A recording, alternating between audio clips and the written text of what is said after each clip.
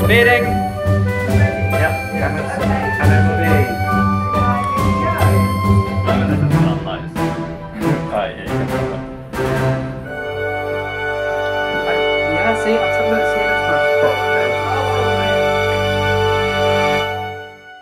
Hi everyone, how are you doing? It's me, Archie here. We're in the beautiful Prospect Park in Brooklyn, New York City. I'm here with Peter Scoma, who was our composer for the credits of Activities of Daily Living, our YouTube film. I'm just going to have a little chat with him about being a composer, about how he wrote the credits, and his recent course at the Brooklyn College. Peter, do you want to tell us a bit about yourself? Sure. My name is Peter Scoma. On Instagram and YouTube, I go under Lucian Rhodes. I recently, we happened to be kind of nearby, so we set up this little interview. Yeah.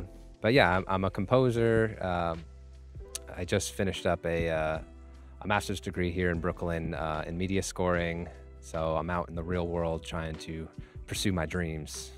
And it's difficult out in the real world. It's difficult out in the real world. But I've been following the QTube for a couple of years, pretty much right when the QTube started. And you guys put out this contest, and I was very fortunate to be one of the composers for the film. Yeah, it's such a great project. Like, bringing everyone together for this was so nice, and to have the film now finished is great. You guys are going to love the scores when you hear it.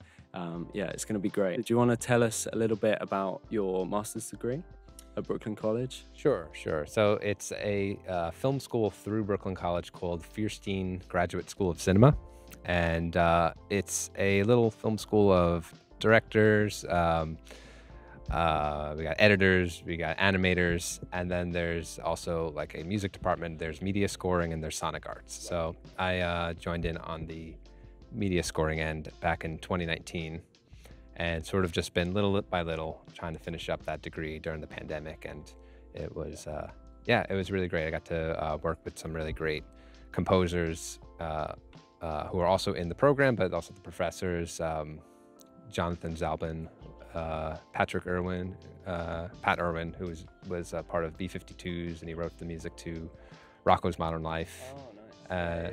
Yeah, he's done some other bunch of shows along his career. So yeah, it was a really great experience, and it really was like the launching point of my film composer career. Yeah, absolutely. And so, you know, I know people hate hearing about it now, but how was being a composer at university during the pandemic? Like, how was that for you? For me, it was okay, because what I did was I sort of took some breaks. I went part-time, so I only took certain classes that felt right to do remotely, because before going into the program, my main goal was to start networking and meet people, build relationships. And so I was in no rush to really finish. I just wanted to make sure that like I would wait until things kind of cleared up and I can go back in. And it kind of worked out, because I met a whole group of people in the beginning, and then the pandemic happened. And then when I kind of went back this year full-time, I got to meet a whole new set of directors and composers, and it was like I did it twice. Yeah, amazing. Yeah, lovely. So I made some really good connections there. Yeah, absolutely. And so you wrote the credits music for Activities of Daily Living, our YouTube film. Mm-hmm. How was that experience? It was so much fun. I was so happy to do it. It was a little bit of a challenge. I got a little bit of a description. I can tell that like you guys were like, yeah, just have fun with it. Just I guess I used my entry piece as like sort of the inspiration. Though after seeing some of the artwork of what the credits would be rolling over, that's what gave me the initial idea of like what direction to go in. So yeah, I sat down and I just kind of played some tune on the piano, and I was listening to a lot of Supertramp. Oh, right, recently. So I don't know if that's coming through, but I'm using the electric piano. Supertramp. Actually, that's funny if anyone knows Supertramp. Breakfast in America. Now I'm thinking of the album cover. So I had that record on display, and I was like, I'm just gonna feel out this like Supertramp vibe. Awesome. Yeah, it was really nice. A nice like kind of orchestral arrangement, and it had some electric piano in there, and it sounded really cool. Mm-hmm. It worked really well for the credits. We thought it was kind of spot on. And how was I know on our end it was kind of like we were working on the film, so we were all quite busy, and it was like we were kind of just throwing things at you. I mean, you started with like just like a few fade-ins, no kind of none of the artwork for any of the credits, but once the artwork was there, it was kind of easier. Right? First, I had like little black screens with like first fade, second fade, and it was about 20-something seconds long. Yeah. So, I mean, it was a little confusing at first, but then I just took that as like, okay, I should just write something. It was that, to be honest. Yeah, it was just kind of hear what you can do. And during the contest that we ran to be one of the composers on the film, we were looking for kind of like what style would fit what part of the film, and so your entry was like, oh, okay, this would be really, really nice for the credits. So yeah, that's what that kind of ended up happening. No, I was excited, and the other composers who were part of it did a really great job too. Yeah, absolutely. So how was composing for a scene from the film for the contest? You know, how did you approach that?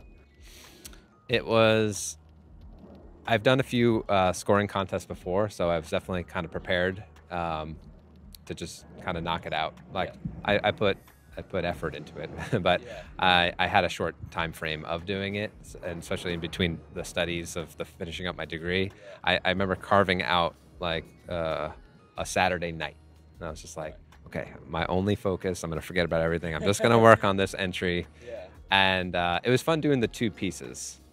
Because you got to kind of like, you know, create a theme and then play around with it.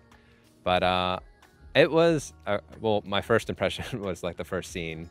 And my first thought was like, how does music go over this? It's a tricky one. It is a really tricky one, that first scene. And we found it very difficult to, you know, find what was right. But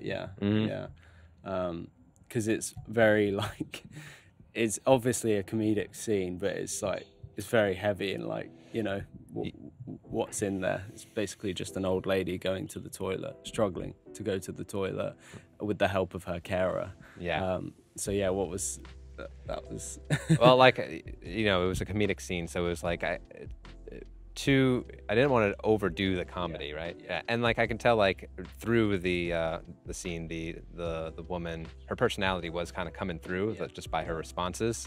So I was sort of like scoring like her, like not necessarily her on the toilet, but she just happened to be on the toilet. Absolutely. So I was just trying to like bring out her character through that part, her asserting herself in that moment. And it took me a little while to get the right kind of flavor, and I was like playing it. First I was playing around with the chords, and then I was like, I don't know if this is a chord thing, I think it's a timbre thing, so I started plunking out the thing on the xylophone, an instrument I don't really ever go to, but I started just kind of jamming on that. It's like, I think this is where it needs to go. Yeah.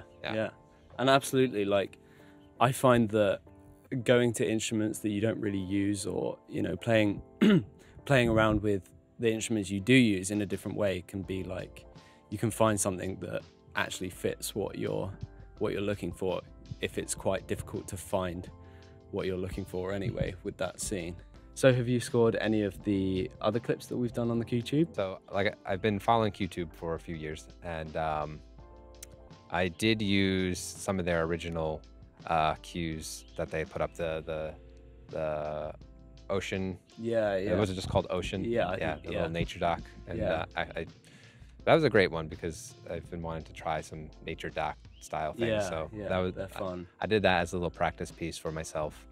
But I went through a bunch of them. Actually, I had a group of my friends, a couple other composers. We had, but maybe we still do, a thing called Cinema Soundbites. It was 4 composers, and we would just try to come up with like some YouTube videos. It was a podcast. We'd interview filmmakers. Awesome. Yeah. So anyway, we took a clip from QTube. It was one of the trailer clips. And that YouTube video was, we were gonna score using 5 Spitfire Labs instruments, and we had to pick them from random, and then we scored, but we used the QTube as the source for what we were scoring. Awesome. did that, and also I've used it with students. So some of my teachings, I've used the piano, the lost piano. Yeah, I had a student do a run through on that one once. So it comes up quite often, and I submitted Spring for review. Actually, I think Claire did do a review on that awesome. One. Yeah, amazing. That was really cool. So I've been following. It's great. It's wonderful, and I'm excited to see like where it keeps headed. Yeah, absolutely. And I love the work that you do. Yeah, that's interesting that you say that it comes up in your teaching, because that's something we really want to get into, is be able to provide students with footage, particularly students and those starting out, with footage to have for their, their portfolios before they even, go out into the real world, because it's quite difficult to, you need to get jobs, you need to have stuff that you've worked on, but to have stuff you worked on, you need to get a job. So it's quite difficult to, we really want to kind of tackle that and make sure that people have something that they can work from initially. Yep, it's definitely the first place I would think to if you want to practice your scoring chops. So awesome. There's enough there. There's plenty, and we're releasing more stuff all the time, and actually the quality of our videos is going up all the time. So we'll be releasing a few more over the next couple months. We've got a few more in the bank that we're ready to release. So what are your plans for going forward, going out into the real world and releasing your own music, and what are your plans for that? Right now my plan is to do some traveling and make some connections. So this works out really good. You're here on my turf. I'm going out to LA in October for the month, and I'm going to be in Berlin and Vienna next month. Amazing. So fortunately, the work I do is all remote. So I'd love to come out to London and network and meet and make some new friends over there as well. That's on my list. So that's mainly kind of what I'm focused on. I'm going to keep writing and doing what I do, and I've scored a couple of short films this year, and see if I can follow up with any of those directors, or you know how it goes. It's just like you just keep up the the ever rotating cycle. You just keep going. That's what I plan to do. Just keep going. Yeah, you're always welcome to London. So there's a really great film scene over there, I think. I don't know too much about the film scene over here, to be honest, because I haven't done too much work over here. Yeah, I think it's really important to travel and kind of make connections in lots of different places. You're able to get a gauge on how the film scene is in different areas, and it's really interesting to see how different styles come through based on what country you're in. So European film, American film, Asian, that kind of thing. They're all very different styles based on where you are in the world, which is great to see. And I'd love to work on different things in Asia. I love Korean film and that kind of thing. So yeah, me too. How about you? Yeah, same. I'm curious about so many things. It's I think that's media composers are sort of the musicians who like everything. yeah, that's true. Yeah. So I'll do that. I want to see that. I want to try that. Yeah, and it's so important to travel, because we just work from our studios all the time, and getting inspiration from elsewhere is so important, because otherwise you're just going to be in an echo chamber basically with your work, and you're not going to be inspired. So traveling is such an important thing, I think. Okay, Peter, thank you so much for joining us. Thank you. It was a pleasure speaking to you. We'll link down below Peter's channel and his some of his work, his website, that kind of thing. So absolutely check him out. He's done a great job on activities of daily living. So thanks for that, Peter. Remember to like, subscribe, and ding the bell to be notified when we release more like this on the YouTube channel. Also, if you'd like access to our library of unscored videos, you can head over to our website. You can access the whole library. You can access my demos for each of the videos. You can get feedback once a month from me or another composer. And so check that out. Thanks so much for watching. Bye bye now.